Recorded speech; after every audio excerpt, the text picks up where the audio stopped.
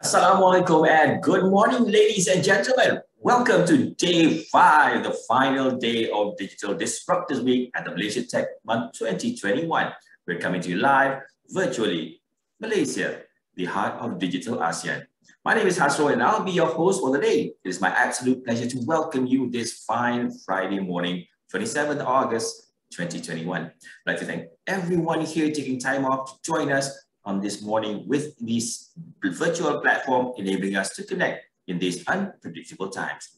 For those just tuning in, let's bring you up to speed. The Malaysia Tech Month, also known as MTM 2021, was launched by the Malaysia Digital Economy Corporation, MDEC, throughout the month of August as a virtual month-long curation of electrifying digital and technology keynotes, workshops, discussion panels, and business matching sessions. It will feature distinguished groups of local and international industry speakers and investors to share their expert thoughts and experiences in the 4IR digital economy. MTM 2021 will see exciting programs that will allow the spotlight to be shown upon digital ecosystem leaders and creators, leading-edge companies as well as talents, enabling all stakeholders to discover new perspectives on domestic and global trends in artificial intelligence, drone tech, data analytics, fintech, Islamic fintech, e-commerce, agtech, creative games and animation, and not forgetting the digital workforce. Before we move on, allow me to convey some housekeeping guidelines.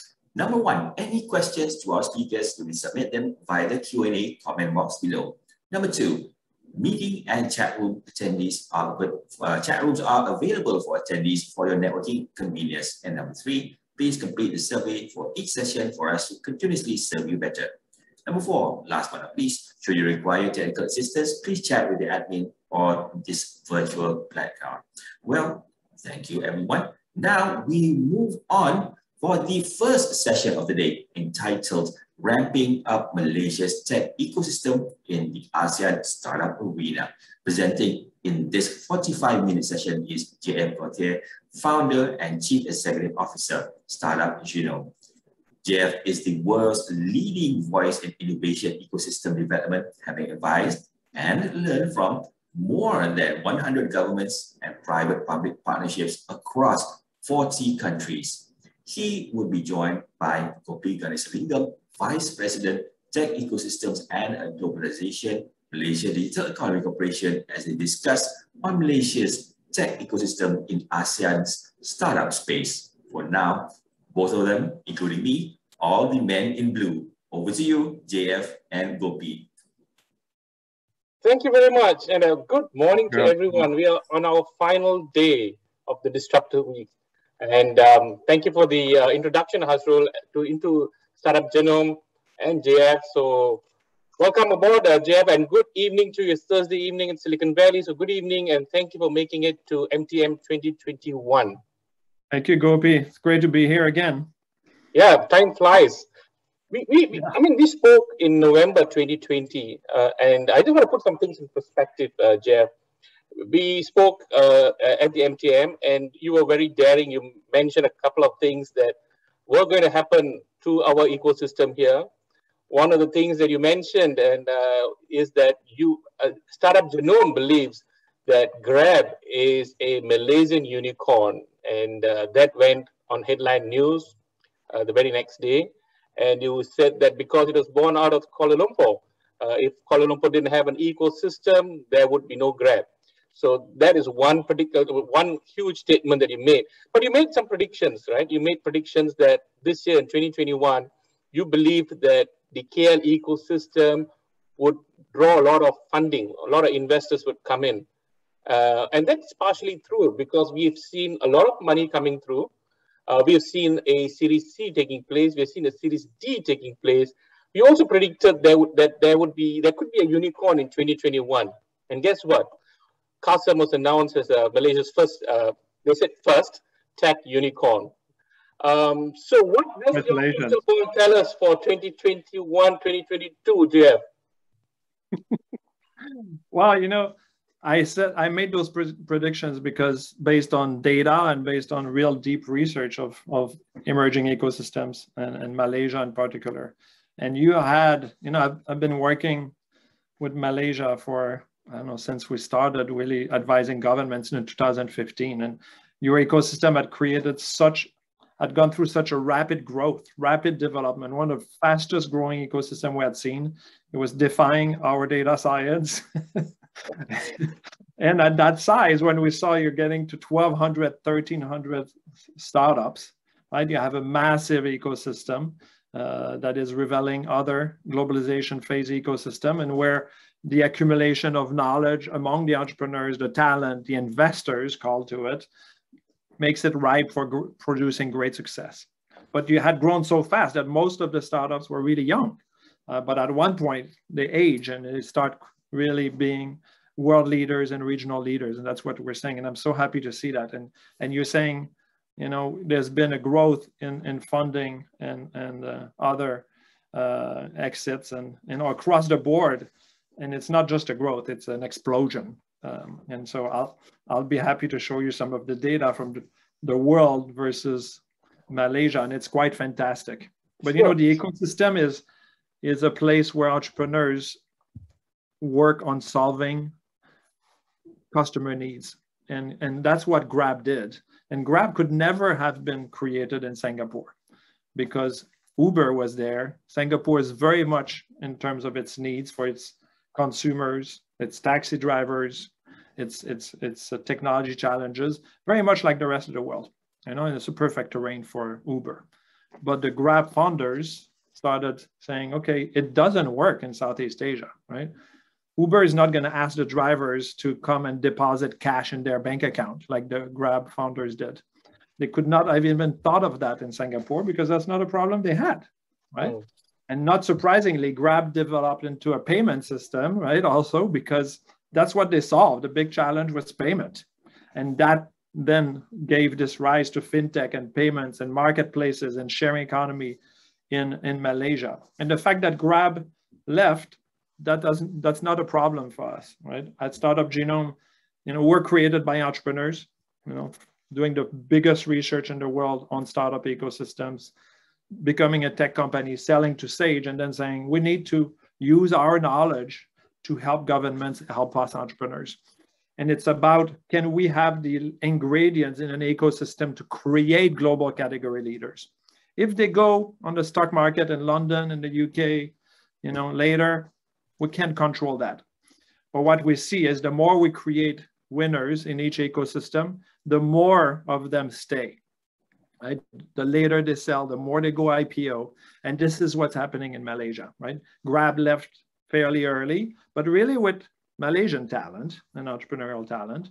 And now we're seeing that more and more they prepare the terrain to show we can do it big in Malaysia. And now the new winners, the new generation is staying a lot longer in Malaysia and building bigger companies and taking over foreign markets. And that's beautiful. And that's what we want. And do you think that's because the ecosystem here in Malaysia has evolved and a lot more mature now, that's able to hold back and grow from Malaysia? Yeah. And, you know, it's funny because when we started looking at this, we feel like all of the ecosystem is a little bit different, and everybody say we're different, right? Our culture is different. But when we look at the data, ecosystem follow a very stable path across their growth. And that's why we could make those predictions, right? And that's why policies and programs lead to success when you copy and adapt to your local culture, but still bring, you know, a VC and a fund of fund, bring the scale-up programs. And that's why it works everywhere, because, you know, entrepreneurs is a global culture. And, you know, the first time I realized that is when a group of Malaysian founders came to visit me in my office, Startup Campus, we're called at that time, formerly known as Startup Genome, and we got our name back. But one of the leaders of Grab was in my conference room. And that was in 2014, I believe. And I got out of that discussion saying these Malaysian entrepreneurs could be living in San Francisco. They could have been there for 10 years and they would speak exactly the same language because they speak the same language as entrepreneurs in San Francisco. And that's when I saw the light. I'm like, we are developing a global startup ecosystem culture.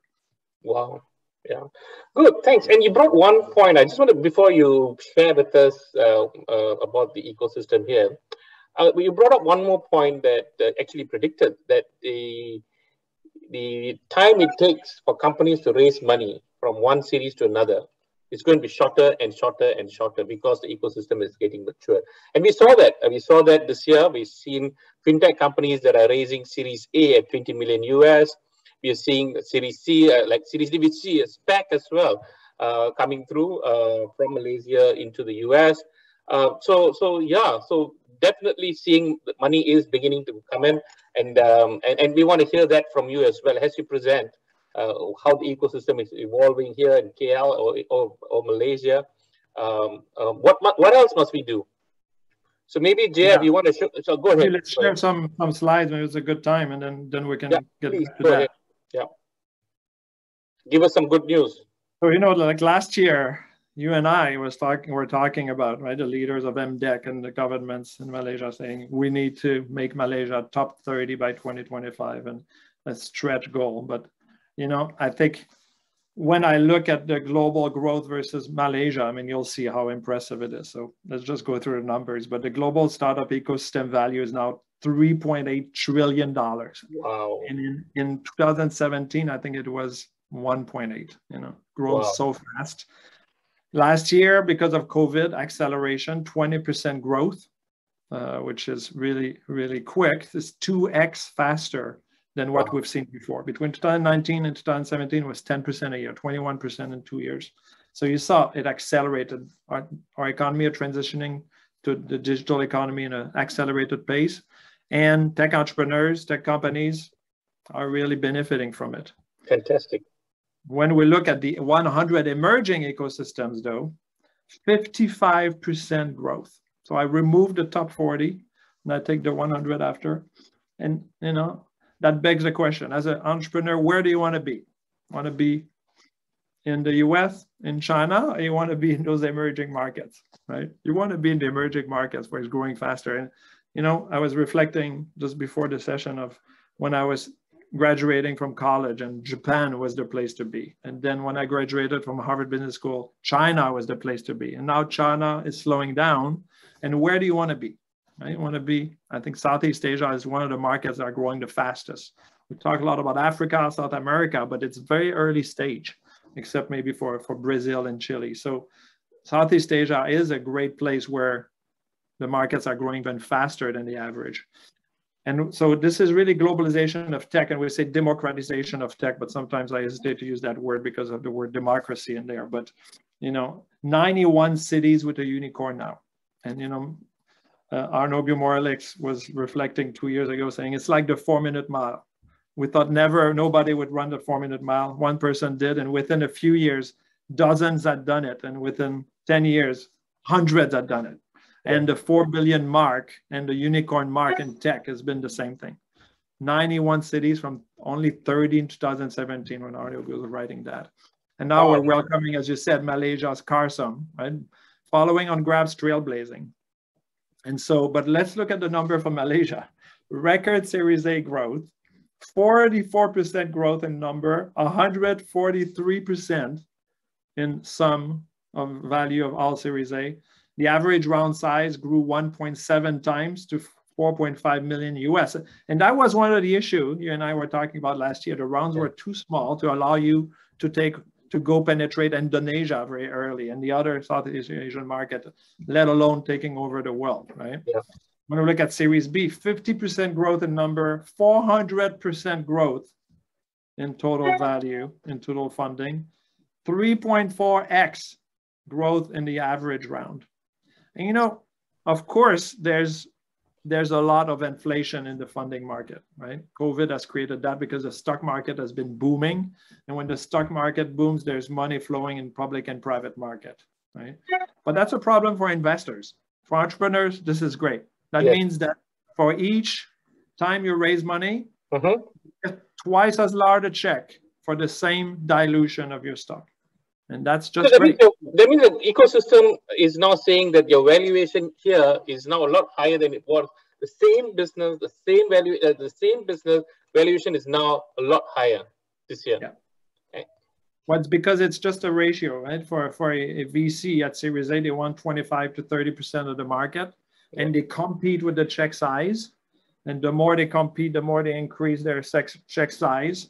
And if you get 5 million for 25%, your valuation is 20 million. But if you get 10 million for 25%, your valuation is 40 million.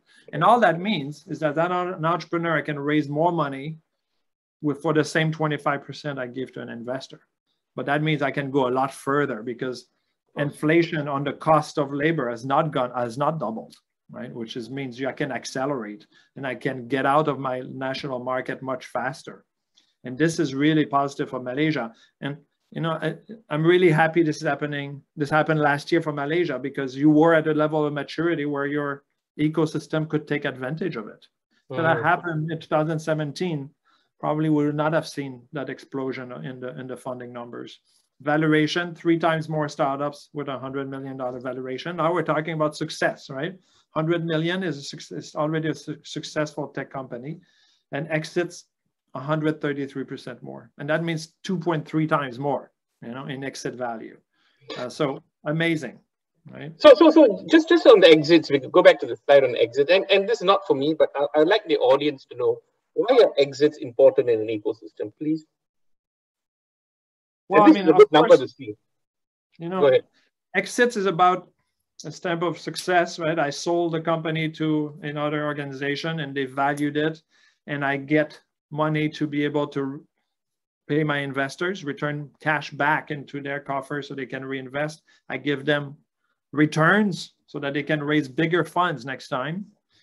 And then I also shed a lot of resources back into the ecosystem. People who are VPs and are smart engineers will say, okay, now it's time for me. Now I made $1 million, $500,000, even 200K with that startup, with my stock.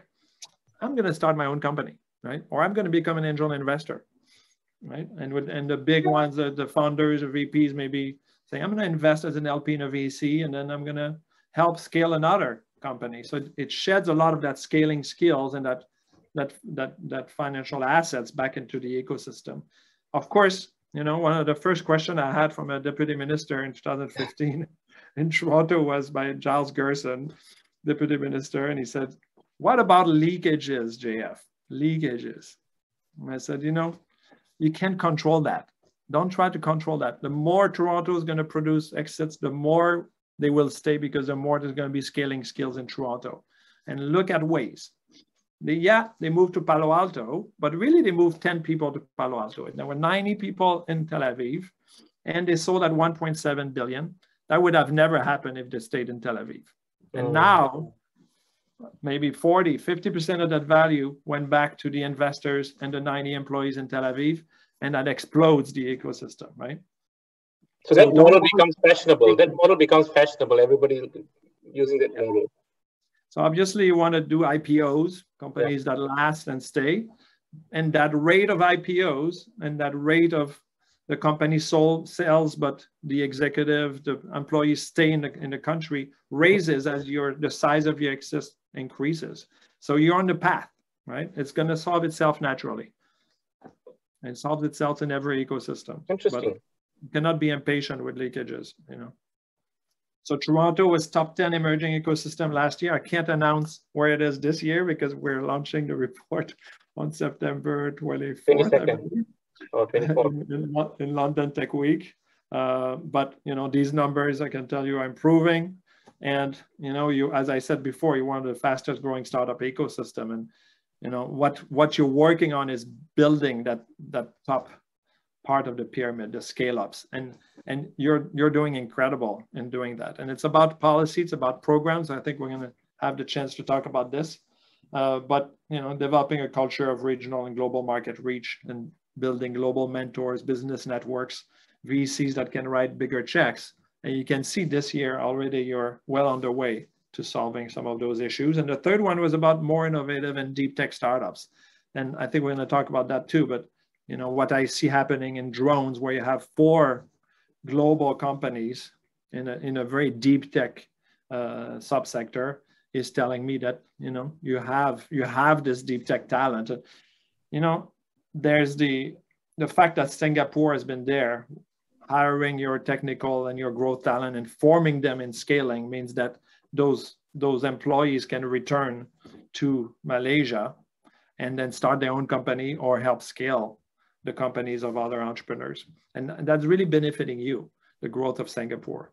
And also the fact that Singapore is a very different market. So those solutions like Grab developed for Southeast Asia cannot be developed by Singapore entrepreneurs. I think that's it. Very good. So where do you think we went right and where do you think you're going wrong, Jeff, as an ecosystem here? What else, what do you think we've been doing right to see this explosion? Well, you know, it's funny because being from Silicon Valley, I thought governments leave us alone and it's great. Because in Silicon Valley, we have everything we need. Right? We already have VCs that were formed 40 years ago. We already have all kinds of programs. We already have scaling skills. We already have a global business network because so many companies developed it for us. So when Accenture and Nesta in the UK called me and said, what do you think is the power of policy? I said, I don't know, 3%, 5%, very little. But, you know, after I started working with leaders like you and seeing the impact of policy, then I know this is what explains growth. And Magic, MDEC now really taking leadership in program like Gains, where you help solve the problem that you had a few years ago, and you're still working on it, but making great progress with Gain and taking and helping entrepreneurs develop a channel in other countries, in Indonesia and around the region, and helping them increasing their sales pipelines and understanding corporate market needs in B2B especially, and then also in B2C. This is the right path, and corporate partnerships that helps your B2B startups have relationships and collisions with executives that can tell them what problems are worth solving for them. Because you get out of university, you don't know that. And so this is the relationships that a program and a government can help forge so that the entrepreneurs can piggyback on the network and not have to all individually build our own network, but because that takes years. What else do you think we should be doing? I mean, we're scaling up whatever we are doing. What's working, we're scaling. What else do you think we should do to improve or remove some of the silos that we have? Well, yeah, I think the next step for you is now you're creating regional leaders, and you've done so in the past, and we see it happening more, and you're starting to create global leaders, but in certain verticals or subsectors. The next step is to give you a global business network, global scaling skills inside Malaysia, and that's a tough nut to crack. You know, even Singapore is just starting to really be able to create global market leaders, global category leaders, really truly global, not trying to do regional leaders. And I think that was helped a lot by COVID. So this is one aspect, right, where you need to have programs that help you, programs that are rooted outside, that have mentors outside, that can play business network outside, and all kind of trade programs and sales mission programs, but also mentorship programs that helps you form not entrepreneurs at that level, but executives, right? It's about professional executives. When you get to 5, 10, 20 million in revenues, it's not the entrepreneurs that are leading. The entrepreneurs might be a professional CEO, might become a professional CEO, professional CTO, but your COO, your CMO, your CS, chief sales officer, all need to learn from somebody who's done it before. Because when you start growing really fast and you've never done it before, by definition, you have very scarce resources inside. Mm-hmm. And so unless you have someone who's done it before to help you, this is very difficult. So if you think of a niche that the KL ecosystem can play, if there's a niche, and in your own research and the data points that you have, where's that niche in terms of technology? Where do you think you see Malaysia having that niche? Well, so you've already have a couple of top expertise, and I think last year maybe we talked about 2. I think there's a third and a fourth emerging, but of course in fintech, which when financial markets are hot like they are, and for several years we've seen payments being super hot. with tech startups becoming scale-ups and IPOs in that domain a lot. But lots of competition for Western markets. And one thing that you have that nobody else has that much is, at that stage of the ecosystem development is the Islamic fintech market, right? Where there's a lot of unserved people in, basic banking services and payment services, but also an enormous amount of capital. So that plays to your strength, because when we look at your ecosystem versus, other Islamic ecosystems, like even Dubai, Riyadh, that's making great progress, but still fairly small, unable to create big global leaders. So that's your game to play, right? With your Sharia compliance certification and attracting those fintech startups also that are looking to penetrate that market and would like to come probably to Malaysia. So programs that not only help your entrepreneurs, but also attract others so that they put a point of sales and start creating jobs and economic growth in Malaysia because of your channel to this important market that is largely untapped. So what I'm hearing is Islamic fintech, Islamic digital economy is a game to play for Malaysia to be a differentiator, the niche that we have, right? And what do you think about? And I'd say gaming as well, right? Gaming, yeah. I was just about to start with gaming. What do you think about gaming? Where do you see Malaysia? You have data points that your research team is picking up. Where do you see Malaysia and gaming?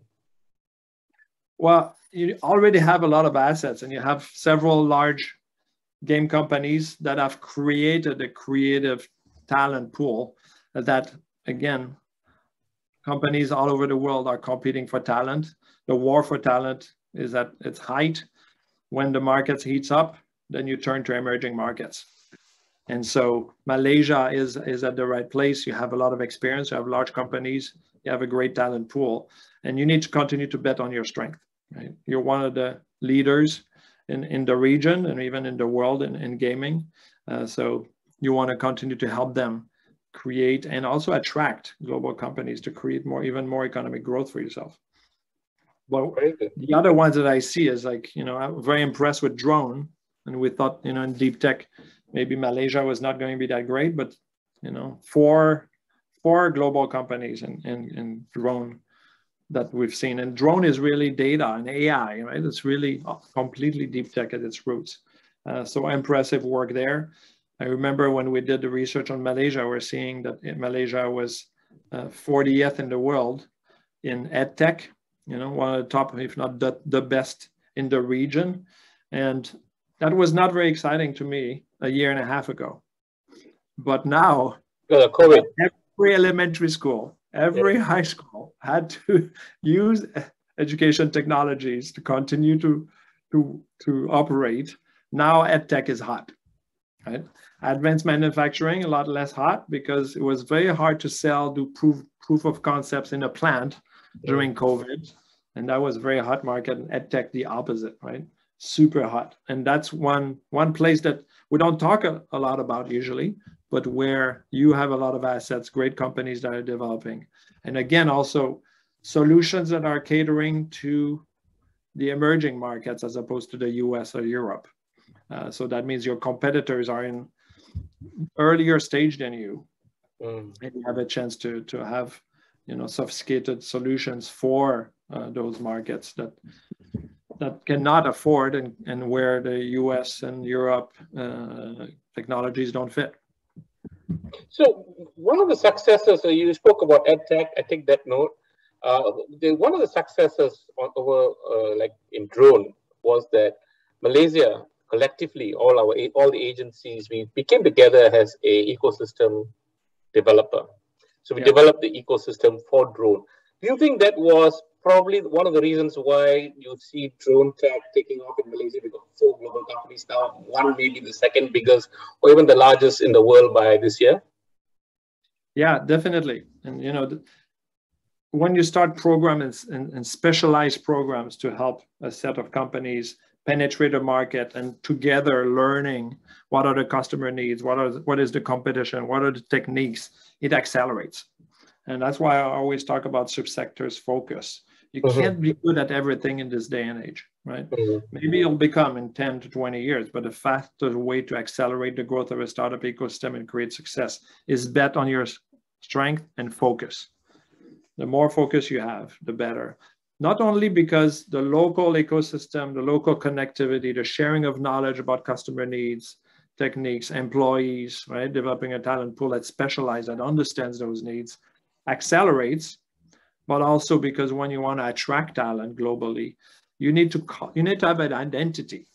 Nobody moves to Malaysia because it's a top 10 emerging ecosystem in the world, right? But someone who works in fintech, someone who's interested in fintech, someone who works in a bank and wants to enter a hot tech startups, when they see that you have a really leading edge in Islamic fintech, now he's called, or she's called to come. And so identity and focus is very important. Thank you. Very good. Very, very good insights. Yeah, we have 14 minutes more. I'm going to look at my question bank. And I would like to leave the last 5 minutes to talk to you about your predictions for 2022 for Malaysia. But let me look at my question bank. I have a question for you. That's a tricky question. JF, you are a serial entrepreneur, and you're a serial entrepreneur and a venture capitalist. Where would you, if you have to do another startup, where would you go? Singapore or Malaysia? Well, if I were putting myself in your shoes, because of course I have a family, so I'm stuck in Silicon Valley, right, with my friends and family. I'm not moving. But if I was to start again, right, I want to go in markets that are developing very quickly, right, and where I can create something unique that answer customer needs. And emerging markets is where there's a lot of unmet demand. Mm-hmm. Singapore, not the case, right? Singapore has B2B customers, corporations, consumers that are very much have similar needs as Silicon Valley, with 14,000, 18,000 startups in Silicon Valley trying to solve these needs with lots of access to capital. So you want to be close to the market as opposed to be close to,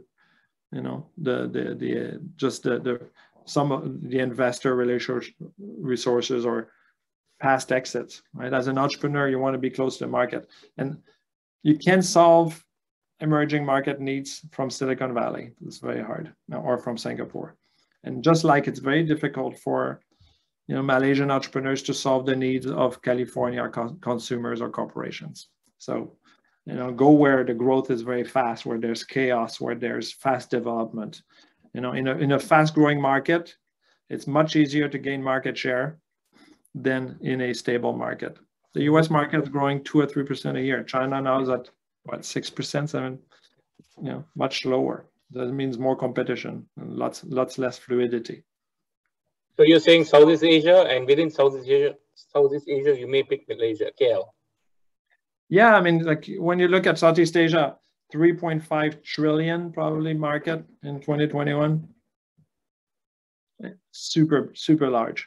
660 million consumers, right? Amazing. But also corporations, businesses that needs to be digitized. Mm-hmm.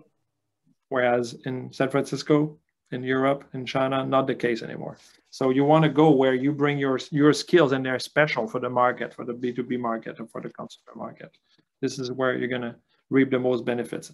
And when I look regionally, Malaysia, because of its experience that a lot of his employees, a lot of his entrepreneurs have gained in Singapore and scaling, you have an ecosystem that has a lot of what you need to succeed.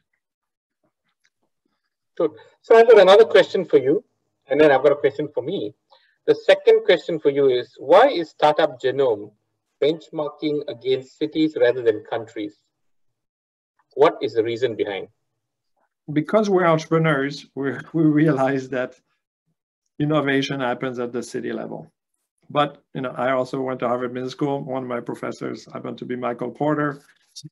He wrote Competitive Advantage of Nations and started talking about industry clusters at the city level.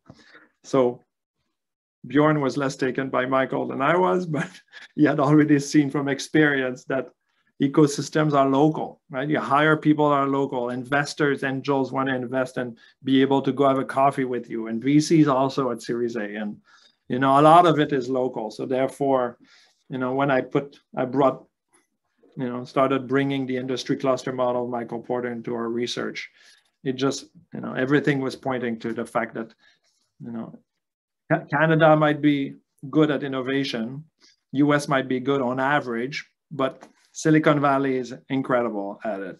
New York is awesome. Dallas, the fourth largest region economically in the US. Have you heard of unicorns in Dallas? No, right? So it's not the US, right? People talk about aversion to risk, that in the US is lower. All the research shows it's not true. Aversion to risk is a lot lower in Silicon Valley, in New York, in Boston, and very high, just as high in Philadelphia and Dallas than it is, you know, maybe in Frankfurt and Stuttgart and Bordeaux. Good. I have one question for myself. Thank you, Jeff. And I hope the person who asked the question is clearer now. I have one question for myself, but maybe you can also jump in. Malaysia Tech Entrepreneur Pass is a program that MDEC has launched. With all the good news said around the ecosystem, do you see this as a success? Let me answer that question first, and maybe I'll ask you as well to jump in. Let me answer the question first. So yeah, Malaysia Tech Entrepreneur Program has been launched. It's been on for the last three over years.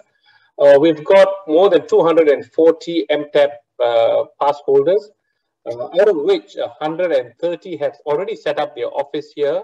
And we had a panel just a few days ago talking to 4 different MTEP holders from 4 different countries. And some of them have, most of them have employed locals, co-founders and locals.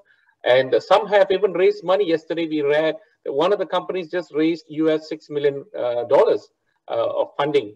So MTEP is successful. Unfortunately, the COVID has hampered a lot of travel. So we see a decline in the run rate for the application. But once the markets open up again, we think that it will do well once again. So to answer your question, you didn't put the name. Yes, it's a part of our MDEC's land and expand strategy, which is essentially going around the world to say, come, get your startup into Malaysia and grow from Malaysia into ASEAN and to the other parts of the world. JF, do you want to add on that, if you want to? I think you answered it very well, and I think that, you know, when we look at the programs, the investment of the government, starting with MAGIC and now really MDEC taking a lot of leadership, you know, we think this is bode well, and this is a great place to be supported. And your policy. Go ahead. No, well, I'll leave it there. So have you seen? So I have one more question coming through. But it's been deleted. JF, can you give us tips on how to become a unicorn? Well, don't focus on becoming a unicorn, right? Focus on creating a global category leader, which means focusing on customer needs, right? Don't focus on technology. Focus on customer solutions, customer problems, and solutions to their problem. And so maybe have technical skills, and then use them to solve the customer problems. Listen, you know, and then start being paranoid about whether your solution meets it the best in the market. Look at your competitors, learn from all around, and then start hiring people who are better than you. If you're a technical person at growth, if you're a business person, then they want to do the opposite, of course. But creating a unicorn is about also, you know, ambidextrous skills, right? Technical skills with business skills. And in every ecosystem that has only one, they don't grow as fast. So how to become a unicorn is both great technical skills and great growth skills. Beginning, technical skills. But the problem is not the technology. The problem is, you know, it's not about solving technological problems, it's about solving customer problems. So use your skills as Play-Doh to shape the solution, and then bring in your team people who can sell it or are better than you, maybe at soft skills. And that's how you create a unicorn, right? Creating a great solution and scaling it, selling it. But don't look at valuation. Don't look at what? Don't look at valuation. Look at revenue. Look at the customer satisfaction. They're much better predictor of whether you're going to become a unicorn. A unicorn is just a reflection of a company that really was good at solving customer needs better than everybody else around them, and then executing on that. Actually, that's a good point, because Southeast Asia, typically, we come from a culture of very scared to fail. We fear failure. But what I've learned in the Silicon Valley is failure is a badge of honor, because you learn, you keep learning. And even if you don't make it, people still respect you. Valuations are there when you start a business, even if you have failed 10 times. Do you want to elaborate a little bit on that, Jeff? Because that's a culture change for this part of the world. Yeah, here we're talking really about, you know, startup experience and scaling experience, and having done it before puts you in entrepreneurship is extremely difficult. It's scary and you learn a lot because you wear many hats. And at the beginning, you know, you think you want to go deeper, build a better product. And really as an entrepreneur, you want to have breadth, not much depth. And you want to initiate, try things, experiment, be curious, right? And so once you've never done it, you're still probably too high on depth, not enough initiation, not enough taking risk. The second time, the third time, we reward it in Silicon Valley because you're not going to make the same mistakes. And that's something that the culture change around you, the culture of investors and programs and everybody around you. And so as an entrepreneur, take risks, experiment. And I think the culture is changing in Malaysia to reward, you know, what in Seoul, the Korean government created a fund for second chance, only entrepreneurs who had failed before. And that's an interesting way to change the culture. Say, no, we actually have a fund just for that because we know it's important. I've done it before. And when I measure talent, I don't measure the production of software engineers. I measure the access to engineers who've been in a startup before, and I've been there for at least 2 years, because in the large corporations, you're a database analyst, you do database analysis the whole day. Yeah. An engineer in a startup, you do everything. Yeah. You do absolutely everything. And even if you have your boss who's more experienced, it's still your boss is bringing you on every problem, because I only have 2 or 3 people. Yes. They do everything. You learn completely differently and you learn a lot faster. Good, thanks. JF, I have hardly 2.5 minutes more. Your predictions last year were good. I want to see if you could. Can you get me to do another prediction? Yes. Can you predict 2020, the rest of 2021 and 2022? Where do you see Malaysia? What do you see coming out of KL? And yeah, over to you, Jeff. I have 1,000 business batting average. I'm going to be risk averse. No, but seriously, what do you see? Something substantial coming out from this ecosystem? Well, you know, when I look at these numbers of Series A is growing so fast, Series B growing so fast, you know, investors are not done, right? Maybe the check size is increasing, but they still have rigor in terms of who do you invest in and who are you going to. And so these success rates vary a little bit, but it spells to me that, you know, I'd predict 2 unicorns next year as opposed to, or this year as opposed to 1, you know, and then twice as many exits. It's going to keep growing because your funnel of success has doubled. And so therefore, that's what I predict for Kuala Lumpur. And Kuala Lumpur is going to still grow for a while faster than your regions. This is normal. This is good, because this is where you build all those scaling resources and those relationships with global markets, and where the regions can draw upon this talent and those skills and these relationships. But you know, I think what you're going to see is regions specializing more and more, and having therefore a raison d'être, I want to say a French word, a call to action and a specialty that will emerge. But that's going to be slow. But you know, for Malaysia, I see a lot of growth, and I see more success in deep tech as the world is increasing in deep tech. I was looking at funding and success, and software without deep tech has been almost stable, and the growth of tech, overall technology businesses, has come almost 100% from deep tech. So this is where you're going to see more and more success. And this is where you should then invest more resources, create more programs, give them more support and more industry support. How do I connect in your program of corporate partnerships, where you have, I think, 75 partners now, right? Last year you had 100.